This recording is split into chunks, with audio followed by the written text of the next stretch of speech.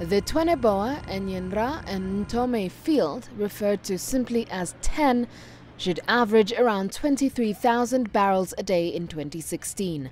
It's eventually expected to reach 80,000 barrels a day, along with gas, which will hopefully ease a national power deficit. The field is operated by British company Tullow Oil. I'm sure that Ghana's hydrocarbon prospects are very bright.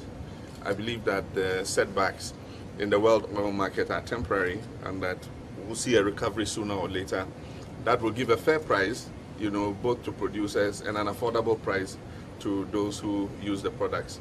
The finance minister says the oil revenue will provide stronger financial security for the country's debt servicing arrangements.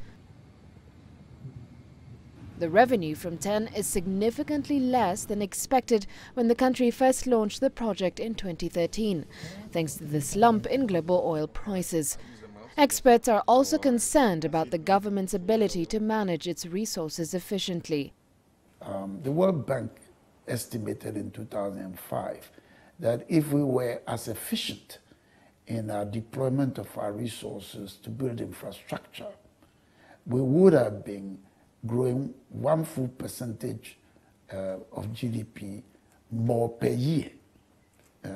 So these are all pointers to the fact that all is not well with our use of resources, and it's not more that always is the case, but learning to conserve waste and people diverting our resources.